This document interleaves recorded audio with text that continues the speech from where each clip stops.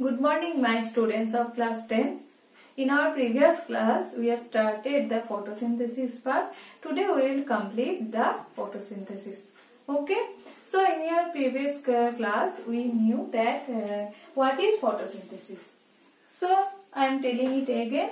That is, photosynthesis is a process or physiological process by which green parts of the plant containing chlorophyll absorbs light energy and converts this light energy into chemical energy and make food with the help of carbon dioxide and water and releases oxygen. Okay, so this is the definition of photosynthesis.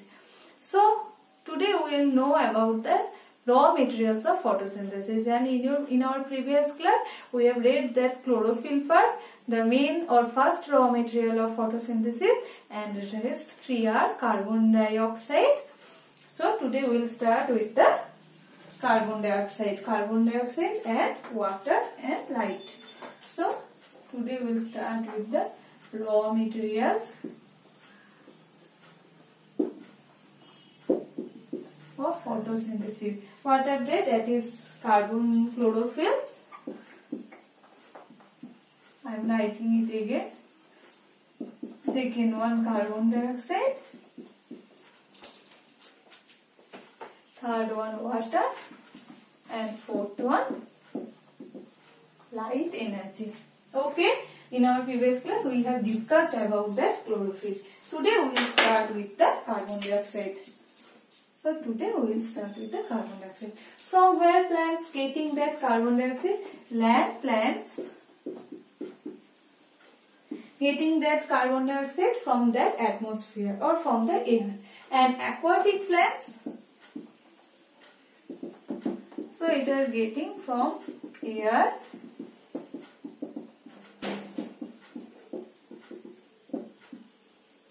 So from land plants getting that carbon dioxide from air, and aquatic plants getting that carbon dioxide which are dissolved in water. So how CO2 is entered in the leaf? CO2 is entered inside the leaf with the help of a structure called stomata. Okay, what is stomata? Stomata are tiny pores which are present on the leaf on both surfaces of the leaves, and number of stomata is more on the lower surface of the leaf. So how does it look? If we draw the structure of the stomata,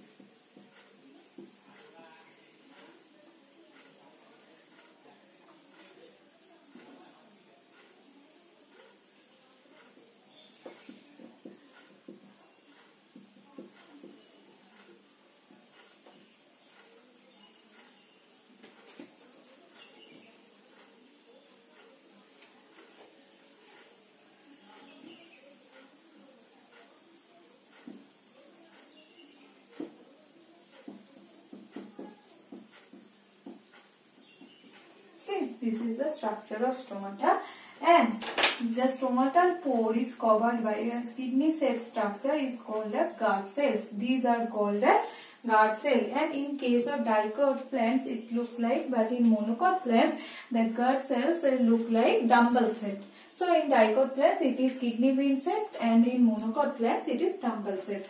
So this is the pore of stomatal pore, and it is guarded by two cells which is called as guard cell. And beside that, the structure is known as epidermal cell. Epidermal cell, and these dots are called as chloroplast, where chlorophyll pigment is present. And this is the thick inner one. Okay, so stomatal pores are controlled by which cell? Stomatal pores are controlled by guard cells. So now opening and closing of stomatal pore depends on the concentration of one ion. So opening and closing of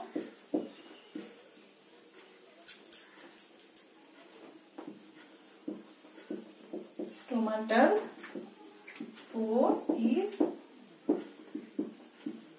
controlled by K plus ions. So when the stomatal pore will open or when the stomatal pore will be closed, that will be determined by an ion is called as K plus ion. So if influx of K plus ions occurs, influx of K plus ions, that means stomata open. Open stomata. Efflux of K plus ion will result into closed stomata. Okay. So more K plus ion inside that guard cell will result into that opening of the stomata, because the stomatal structure it's like that. Okay. If more amount of K plus ions are coming, then it will be like that. So that is now it is creating a pore. So now this condition is called that structure. These guard cells will be turgid due to more amount of water which will be caused by the K plus ions, and it was like that, and when it is become turgid, it becomes like that. So a pore is created, and when efflux, that means K plus ions are moving from this region, so water will be less in that region, so that condition will be flaccid. So stomatal pore will be in closed condition. Okay, so this is opening of closing and stomata is controlled by this way, by the help of K plus ions. Okay, so by with the help of this pore, the carbon dioxide will get entered into that leaves, and which will help in the photosynthesis. So now carbon dioxide part is completed. Next part is water.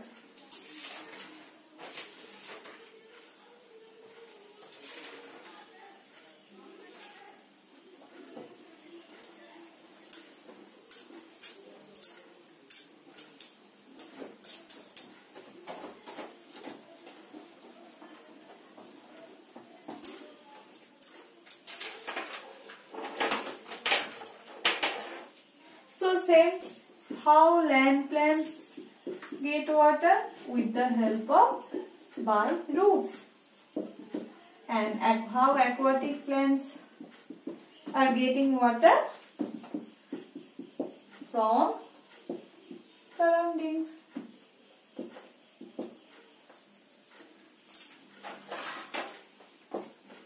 With the help of water,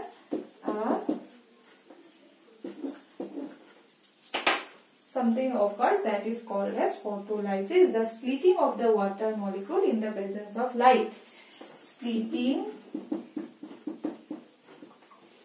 of water molecule in the presence of light. That means H2O. So next raw material for photosynthesis is water. So land plants are getting water with the help of their roots. They are absorbing the water from the soil with the help of the roots. And aquatic plants are getting the water from the surroundings because they are living inside the water. And with the help of the water, something occurs which is termed as photolysis. Photo means light and lysis means breakdown. So, splitting of water molecule in the presence of light is called as photolysis. This is the main reaction or important step of photosynthesis. Okay, and this is the main function of water also. That means water helps in the presence of light. So, okay, so now it comes that light part. So, last raw material of photosynthesis is light. So, we will know about something about light.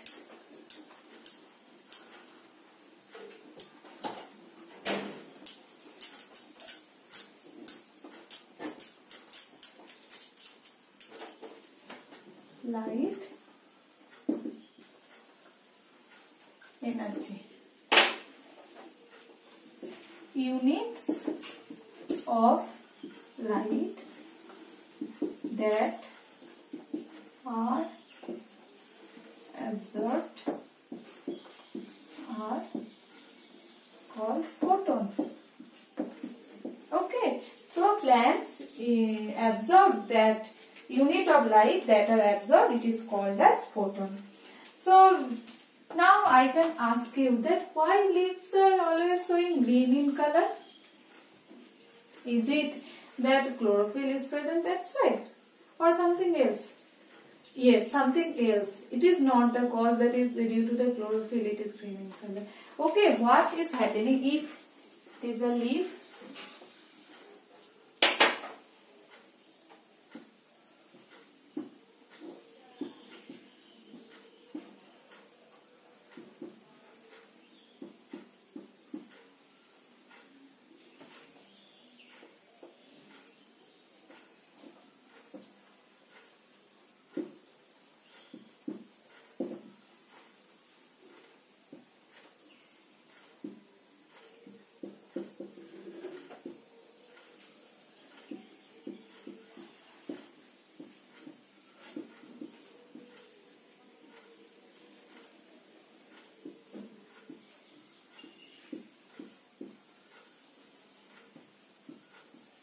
That is the cause. That is chlorophyll reflects the green wavelength and blue and red color is absorbed.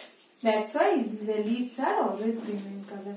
So chlorophyll is also having role. It helps to reflect the green color and that red and blue color can be absorbed. But that is why the leaves are always green in color. So next part is that PAR. What is PAR? 400 to 700 nm.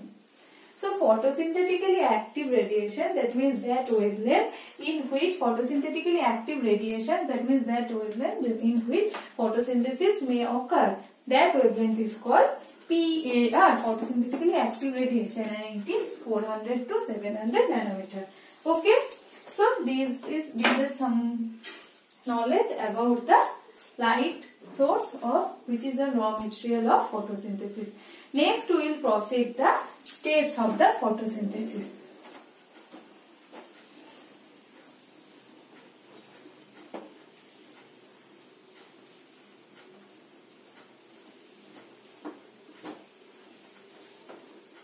So next is steps of photosynthesis.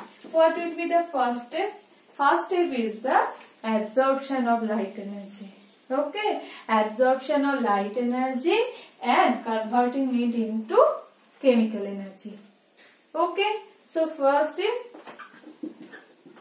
absorption of light energy by chlorophyll. Second, conversion of light energy into chemical energy, and third,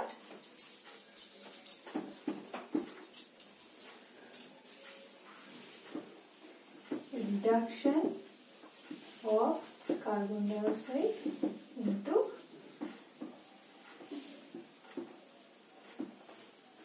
carbohydrate. So first, as we know that photosynthesis is having two reactions, that is, first one is light reaction and second one is dark reaction. In light reaction, you can understand that light is required. That means in the light reaction, photolysis of water occurs, and which I have described that what is photolysis of water. So by absorbing light energy by chlorophyll, it is excited and convert this light energy into chemical energy and splits water molecule into hydrogen ion and hydroxyl ion.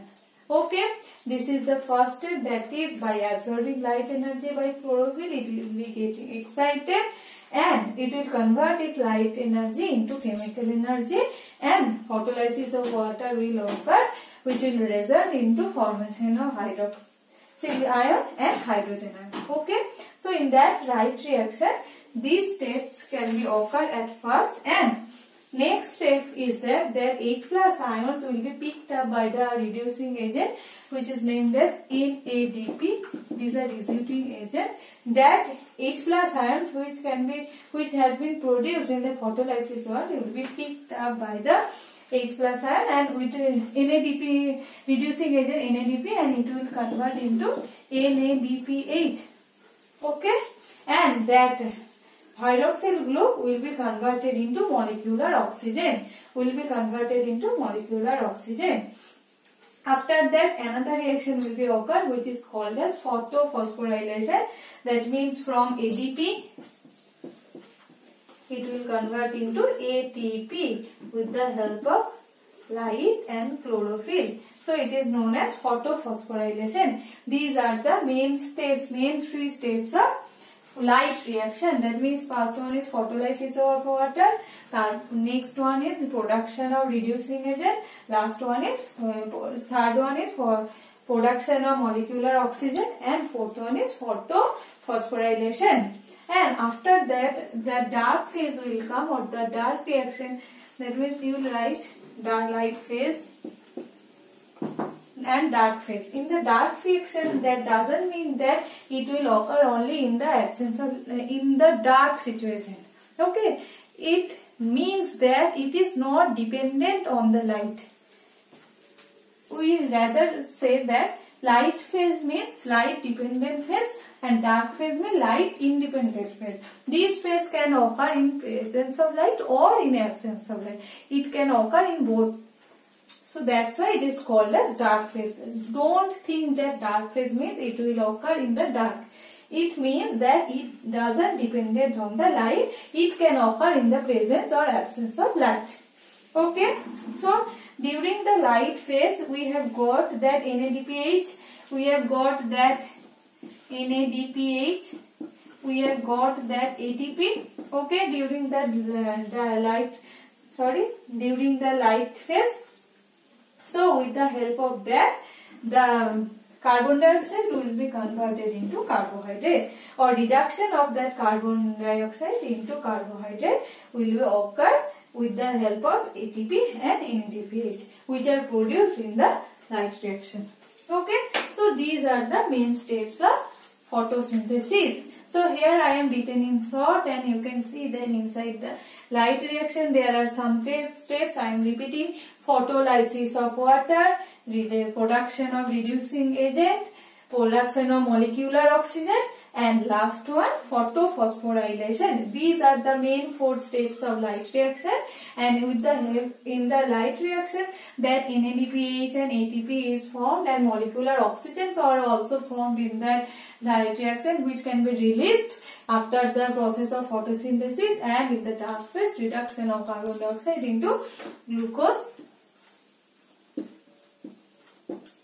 is seen. Okay, conversion of, and here you can say release of oxygen and release of oxygen. Okay, so these are the main steps of photosynthesis. Now there are some factors for photosynthesis. The rate of photosynthesis can be dependent on some factors like temperature. If the temperature is near about 0 to 45 degrees centigrade, the photosynthesis can occur, but before 0 degrees centigrade or more than 45 degrees centigrade, photosynthesis will not occur. The most suitable temperature is near about 35 degrees centigrade, and more CO2 concentration is harmful for plants. If more concentration of CO2 is higher, then rate of photosynthesis will be decreased.